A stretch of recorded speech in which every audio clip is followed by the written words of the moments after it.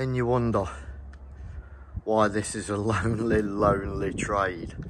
Hey, this is a view from my plot. There's not a bloody soul to talk to. It's depressing. I feel suicidal, guys. I really, really do feel suicidal. Apart from the view is nice and green. Anyway, getting off that subject of depression. That's what you want, guys. That's what you want. Buy a bit of land with a barn like that, and then convert that into your house and just live off the land. Shit, I wish I'd have known about these things 25 years ago. Tell you. That's a stable, that is. That's got horses in it. It does. But yeah, I don't know exactly what it's got without flying a drone up there. But yeah, that's what you want. Buy land with a bit of a barn on like that. Convert it on the inside into an house without telling anybody, because they'll all want a slice of the pie, won't they? And yeah, solar panels, water tanks, vegetables, a few chickens. Jobs are good, and that's the way forward, guys. That's the way forward. Right then, when it comes to glossing your doors, skirting boards and stuff like that with a roller, I'm using these Hamilton Perfection medium pile woven, whatever. But anyway, yeah, like a greenish colour, these. Put them straight into gloss. So it's like a 4-inch roller sleeve. Hamilton straight into gloss, happy days. But one thing I am going to say is, make sure you've got more than just the one on your roller arm when you're glossing, because I think I've done about half a dozen plots, and I was just doing the skirting boards and it just started to fall to bits. Just started falling to bits. So yeah, look. Make sure you've got more than one in your bag of bits, do you know what I mean? Because there's no worse than getting halfway around your skirting boards like I did yesterday and having to do a balancing act to finish your skirts. So yeah, here it is. But yeah, ideal, straight into gloss, no bits come out or anything, but just make sure you got more than one with you. So bear that in mind. Just another hint and tip from yours truly. I've always got your best interests at heart. You know that, guys. Hey, and like one of the somebody said in the comments, there's only one cult that he follows, and that's the cult of the Candleman. No other comes anywhere close. Cheers, mate. Whoever you are. Right then, you know what to say, don't you? Keep your friends close and keep your enemies closer. So I'm working for this particular firm. Won't mention his name because he don't pay me to. But yeah, lovely bloke, soul to the earth, nice bloke. Get on like that, we do, get on like that.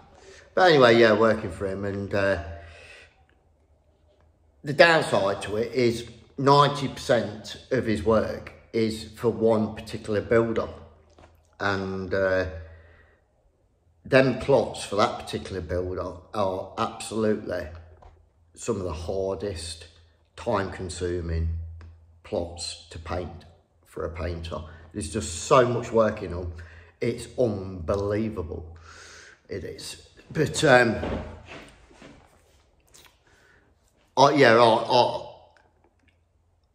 wouldn't give a shit if I didn't paint any of them plots for the rest of my life, because there's just too much work in them and the price doesn't reflect the amount of work that's in them. So, yeah, I don't give a shit about painting them, which is a good job, because somebody on the opposite side of the road, which is a different builder, has thought it clever in their wisdom to cross the road and have a little word with the contracts manager for that particular builder, and decide to tell him, oh, you got the candleman on your site painting plots. I wouldn't have him on your site for you, because like he got in trouble about 15 years ago with one of his old bosses doing some sort of video. So you want to be careful and blah, blah, blah. And obviously this contracts manager for this particular builder says, oh yeah, no, I can't have him on my site. It's too risky, which is stupid, listening to some useless person on the opposite side. Because I don't do any videos like that. So where I'm slagging people off to that extent anyway. There's no fear of me slagging builders off or anything like that, because I don't do it. Because I'd be an idiot too, wouldn't I? So this particular person's basically landed me in the shit, so I can't go and paint plots for that particular builder.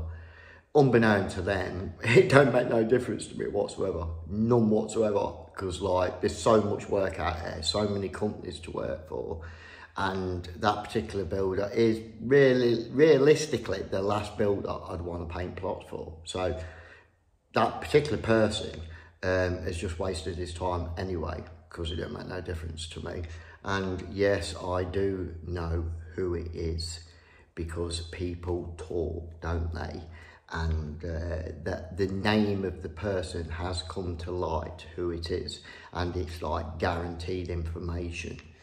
Because yeah, you know, like on building sites, I like to slobber, don't I? And they soon tell you who's opened the mouth to try and land you in the shit. So yes, I know who it is. Unreal, absolutely unbelievable. But hey, not to worry, not to worry. The grass is greener on the other side. But yeah, unbelievable these people are, aren't they?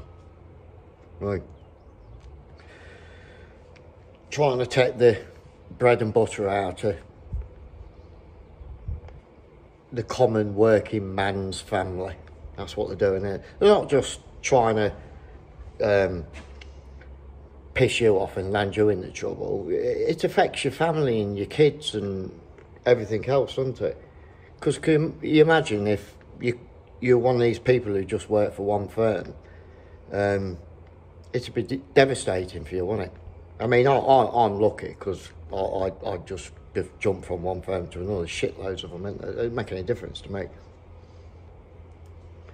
And it don't make any difference now, because I'm still on the same firm, so it won't make any difference. But it just shows you, doesn't it? Jesus Christ, man, some people are just ruthless, absolutely ruthless. They'll end up in purgatory, won't they? Right. On the way to hell. Right.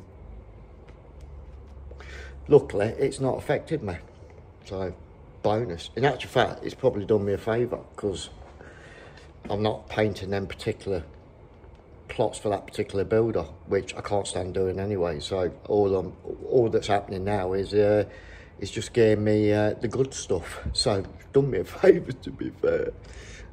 Assholes, isn't they? These people. Be careful, mate. See them in the street, I'll shoot them with my crossbow. You know what I'm saying? Right. Anyway, that's enough of that. Just watch your back, guys. Watch your back. These people. Unreal. But not to worry. Not to worry. I've just got to share this with you. You know, I did them videos on the Chinese diesel heater and how it has helped me in the kitchen utility area by boosting the heat around that surrounding area. Well, they do come in handy. They won't heat your whole house, as I've said in the video. You can check that out. But they do warm it up a bit. Or you can put your central heating on, and when that switches off, whack your diesel heater on and it'll keep it fairly warm. Well, it makes you laugh, doesn't it? I had a message from Amazon where I bought it from last year, and they wanted to do a recall on it. Yeah, you need to send your item back because we're doing a recall. Something about it being the wrong size kilowatt or some bullshit. Anyway, I thought, I'll tell you what, there's no way on this earth I'm sending that back, I can assure you, because it helps me loads. It helps me keep the bills down. But yeah, did a recall on trying to get you to send it back. I wonder how many idiots sent it back, because I never. Hey, that's the government kicking in that, isn't it? Trying to get you to send them back so you use central heating more. I tell you what, hey, talk about keeping you down in the gutter.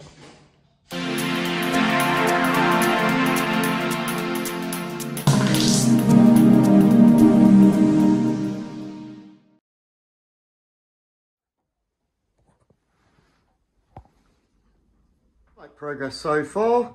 As you can see, I've got nearly a full litre of honey still coming out. Obviously I got a bit of honey in there and I've sorted that out, but yeah, there it is. Still dripping out, pure natural honey made by my bees. Look at that beauty. That's nice, that is, isn't it?